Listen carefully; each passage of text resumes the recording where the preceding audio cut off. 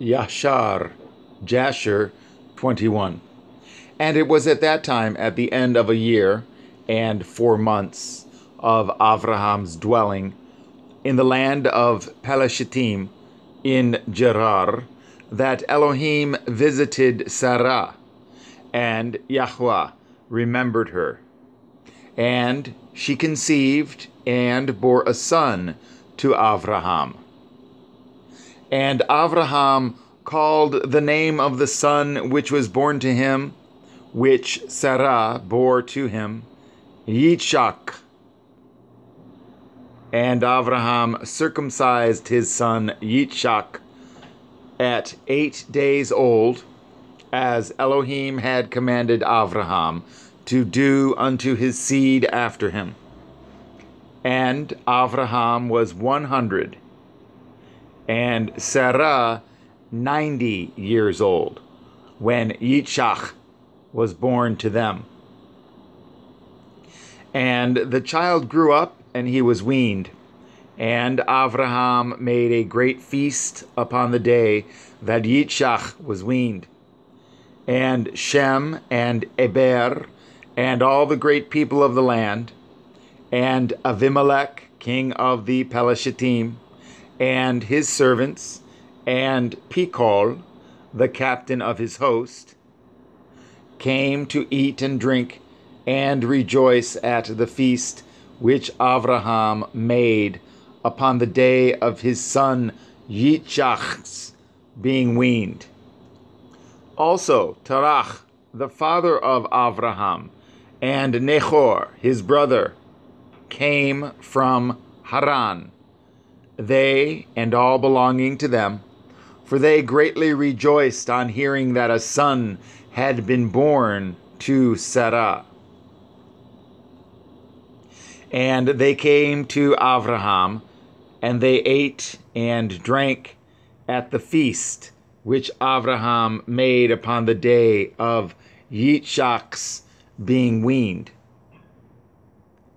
And Terach and Nechor rejoiced with Avraham, and they remained with him many days in the land of the Pelashittim. At that time, Sarug, the son of Reu, died in the first year of the birth of Yitzchak, son of Avraham.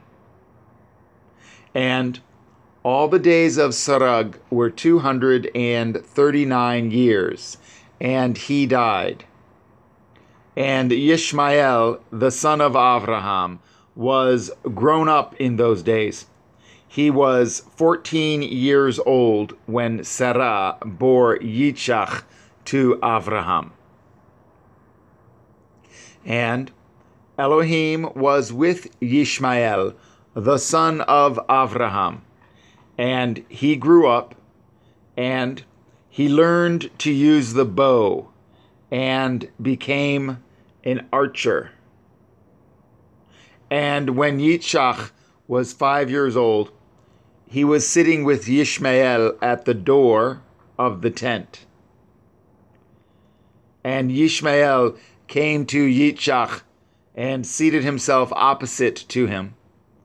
And he took the bow and drew it and put the arrow in it and intended to slay Yitzchak.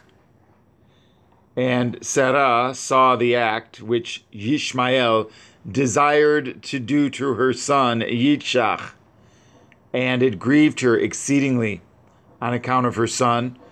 And she sent for Avraham and said to him, "Cast out this bondwoman and her son, for her son shall not be heir with my son.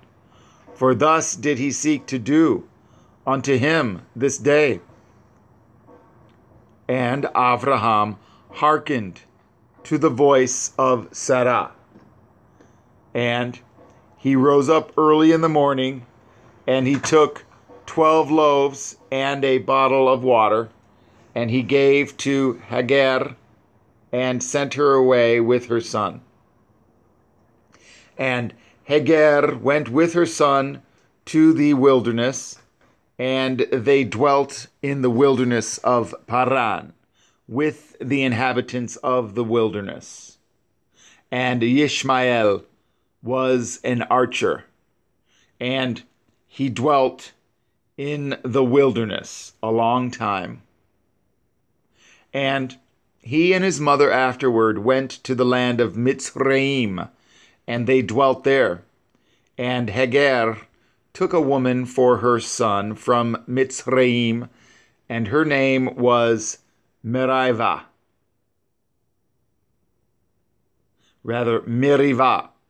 And the woman of Ishmael conceived and bore 4 sons and 2 daughters.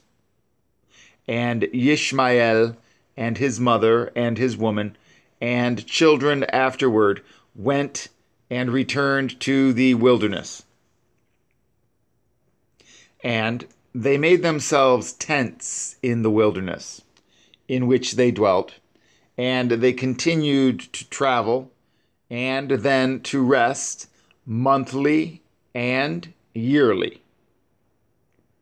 And Elohim gave Ishmael flocks and herds and tents on account of Abraham his father. And the man increased in cattle. And Ishmael dwelt in deserts and in tents, traveling and resting for a long time, and he did not see the face of his father.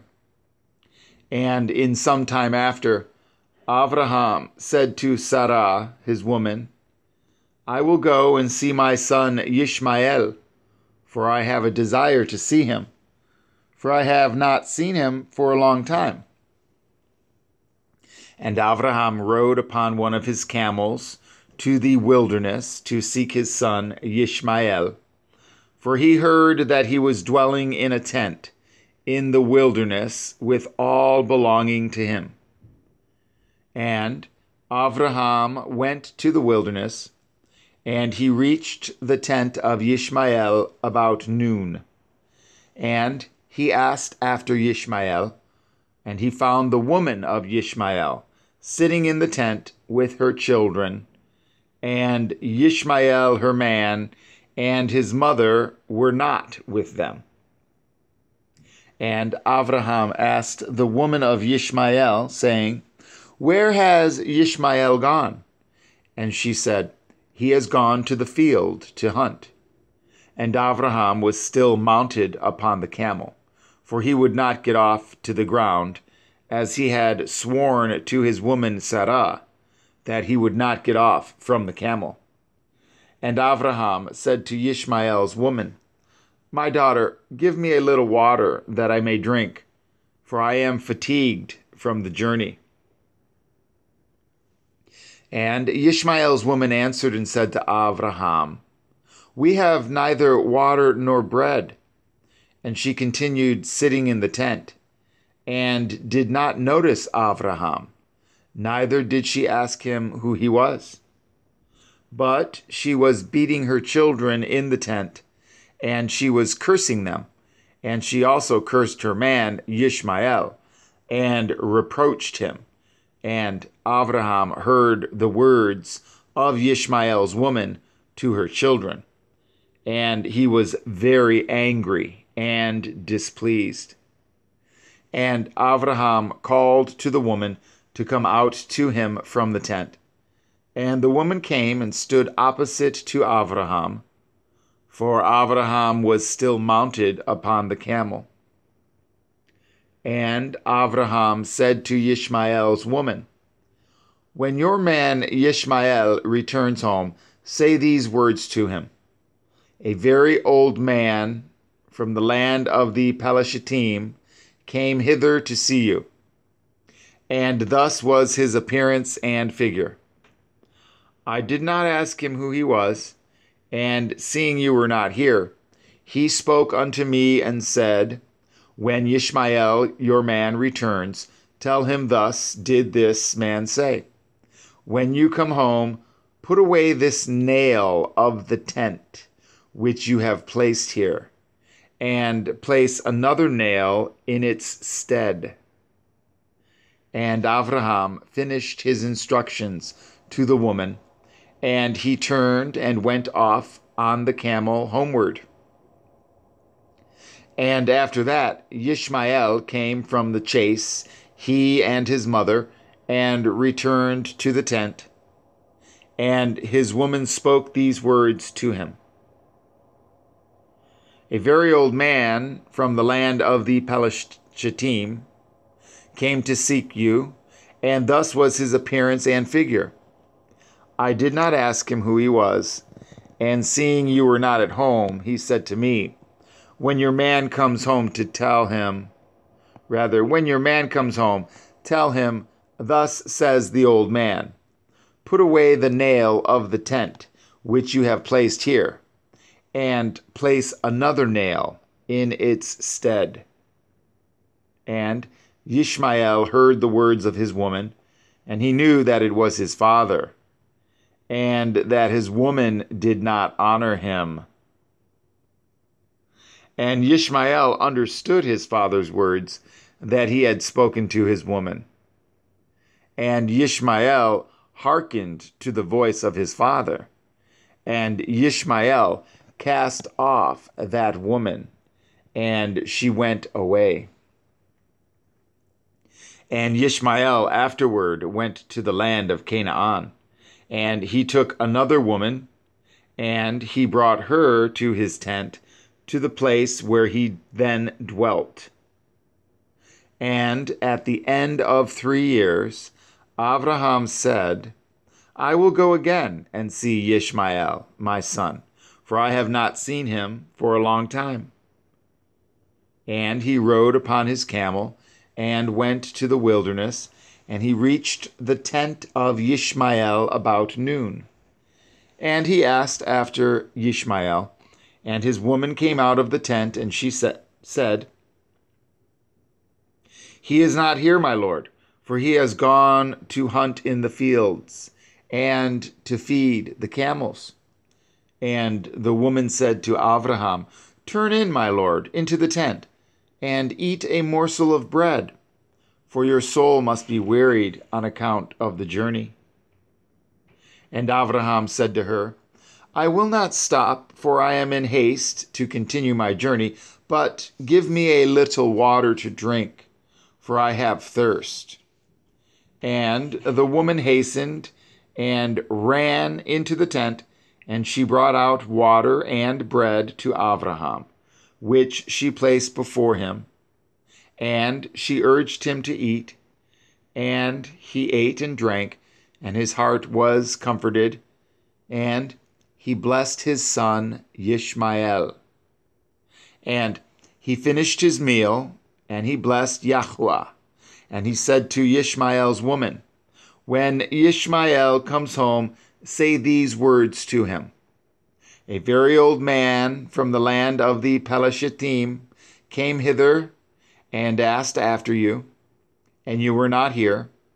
And I brought him out bread and water, and he ate and drank, and his heart was comforted. And he spoke these words to me. When Ishmael your man comes home, say unto him, the nail of the tent which you have is very good. Do not put it away from the tent.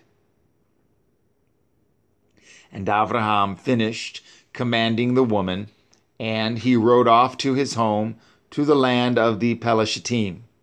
And when Ishmael came to his tent, his woman went forth to meet him with joy and a cheerful heart. And she said to him, an old man came here from the land of the Pelishtim, and thus was his appearance. And he asked after you, and you were not here, so I brought out bread and water, and he ate and drank, and his heart was comforted. And he spoke these words to me. When Ishmael your man comes home, say to him, the nail of the tent which you have is very good. Do not put it away from the tent. And Ishmael knew that it was his father, and that his woman had honored him. And Yahuwah blessed Yishmael.